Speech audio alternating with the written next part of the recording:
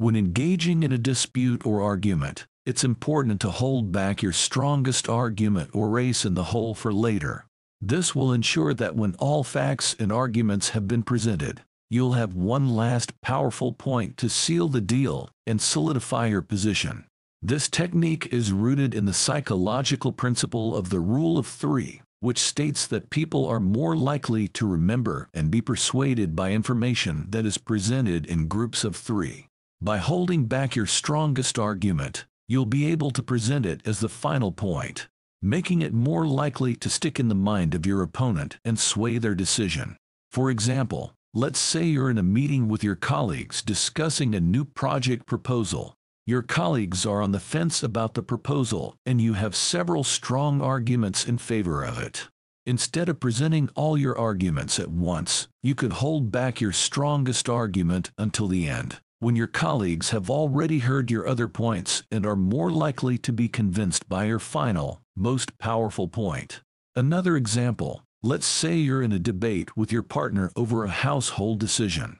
After discussing the pros and cons of different options, you hold back your strongest argument until the end, when you'll be able to present it as the final point, which will make it more likely to convince your partner. This technique has been supported by scientific research. A study conducted by researchers at the University of Michigan found that people are more likely to remember and be persuaded by information that is presented in groups of three. Additionally, a study published in the Journal of Consumer Research found that people are more likely to be swayed by a final, strong argument, even if it doesn't necessarily align with their previously held beliefs or opinions. It's also important to remember that while winning an argument may feel good in the moment, it's not always the most important thing. It's crucial to understand that in any kind of dispute or argument, effective communication and understanding are key. By listening to your opponent's side and trying to understand their perspective, you'll be able to find common ground and come to a resolution that works for both parties. For example, let's say you're having a disagreement with your spouse over where to go on vacation. Instead of focusing on winning the argument, you could try to understand your spouse's perspective and what they want out of the vacation. By understanding their perspective, you'll be able to find a compromise that works for both of you.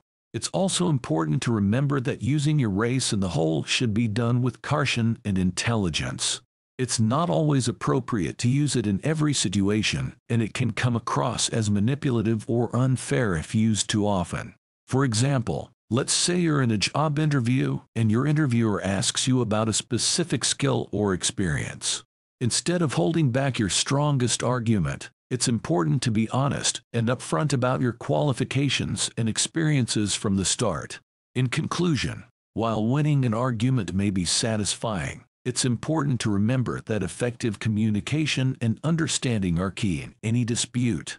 By holding back your strongest argument and using it at the right time, you'll be able to make a greater impact and come to a resolution that works for both parties. But remember, it's also important to use it with caution and intelligence and not to manipulate the situation. Remember, play your cards smartly instead of just playing your cards.